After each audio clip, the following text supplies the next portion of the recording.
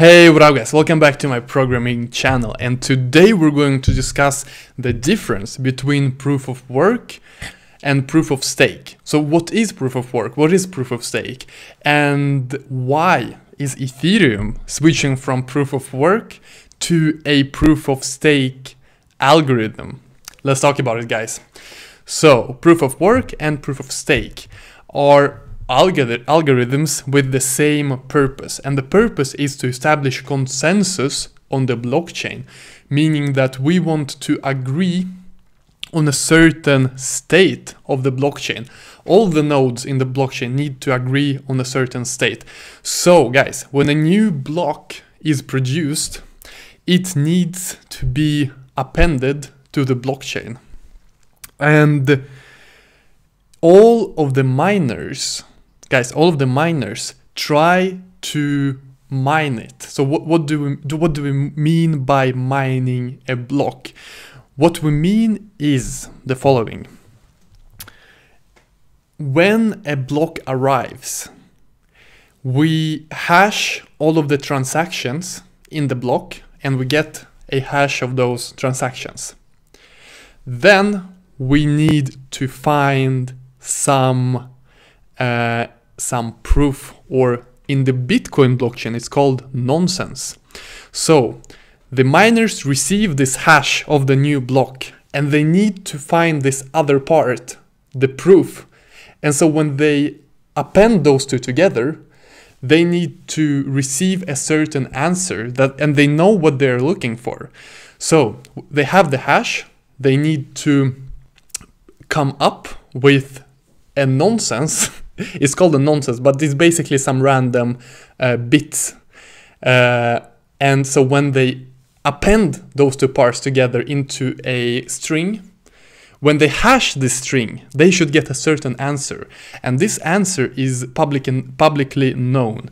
Usually, if we talk about Bitcoin blockchain, in the Bitcoin blockchain, this answer is a hash, and it needs to start with a certain number of zeros. And so all the miners know that. They know the hash of the block, of the new block, and they know the answer they should get when they append this hash with their nonsense. However, the whole challenge is to find this nonsense, that when you append the hash of the block with the nonsense, you should hash it and you should get this answer. And as I said, guys, in the blockchain, in the Bitcoin blockchain, this answer is usually a string, and we only care about the fact that this string should start with maybe 20 or 40 zeros. I'm not sure, but it's a number of zeros. And so all of the miners know what they're looking for. However, it's very hard to come up with this nonsense. And so what they end up doing, guys, is trying different nonsenses. They take the hash of the new block and they try a nonsense. They append it, they hash this answer, and they see, do my new hash start with 20 zeros? No. Okay, then I need to take the hash of the new block and I need to come up with another nonsense, and I hash it and I check, do my answer starts with 20 zeros? No. And so you continue doing that, and it takes millions and billions of times before a miner successfully finds the correct nonsense to get the correct hash.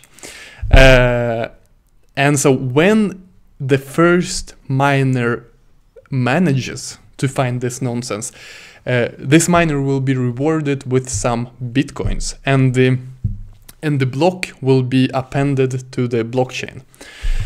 And all of the other miners will be notified that this block is mined and it is appended. And so this is proof of work, guys. I hope my explanation was clear enough. But basically, let's recap. You have the new block, you hash all of the transactions in the new block, you get this thing, and then you need to find this other thing, which is nonsense. And so when you hash those two together, your hash needs to start with a certain number of zeros. And it's easy to check, however, it's hard to find the nonsense. And so, guys, this was proof of work.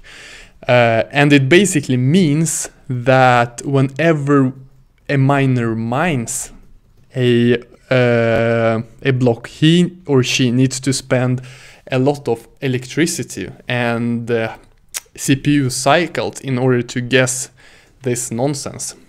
So that is proof of work. And the downsides, as you may imagine, is that it requires a lot of unnecessary electricity. I mean, we have millions of machines just guessing this problem and trying to find the nonsense. So it's very inefficient, guys, in terms of wasted CPU cycle. And it's very expensive as well. And it costs, it's a high cost. So those are the downsides of proof of work, and that is why Ethereum is trying to go from proof of work to proof of stake. And another issue with proof of work is the issue that is called the tragedy of the commons, meaning that when the difficulty or when the reward for the miners decrease over time, which it does in, for example, Bitcoin, the miners get less and less reward as time passes. And so when this occurs, the decrease of reward, less miners will mine these blocks, and this opens up a vulnerability to malicious people who can easily acquire, or more easily acquire, 51% of the hashing power and thus destroy the network. So guys, we want to, and that is why Ethereum wants to go from proof of work to proof of stake. So what does proof of stake mean? It is like proof of work, however, proof of stake tries to eliminate the whole issue where we have many miners spending CPU cycles. So instead, we have the miners who have the most ethers will be most likely to mine the new blocks, and it will no longer be called mining, I think. And so instead of counting how many CPUs you have or GPUs and how much you've spent on the hardware, we instead count how much money you have in the blockchain.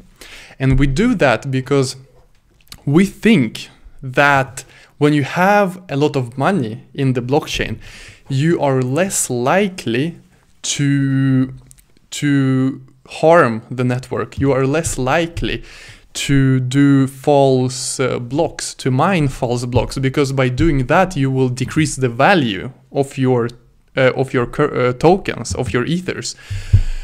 And so this is the main difference between proof of work and proof of stake. In proof of work, the person who has the most hashing power wins. He will guess the next block easier. However, in proof of stake, the person who has the most money in the blockchain will most likely mine the new block.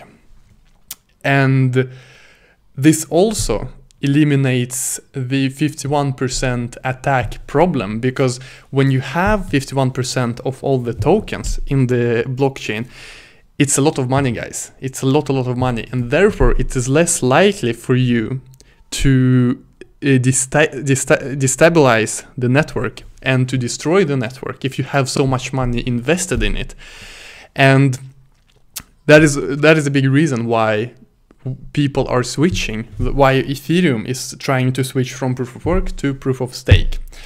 And so Ethereum tries to switch to a specific proof of stake algorithm called Casper. And so a feature of this algorithm is that malicious validators, and the validator is the person who validates a block, and so the validator will actually lose money if he or she validates a false block or a malicious block that is not correct. And that is a specific feature of Casper that is not in other proof of stake algorithms. So it will be really interesting to follow this whole development from proof of work to proof of stake. And okay, let's talk about some details in proof of stake.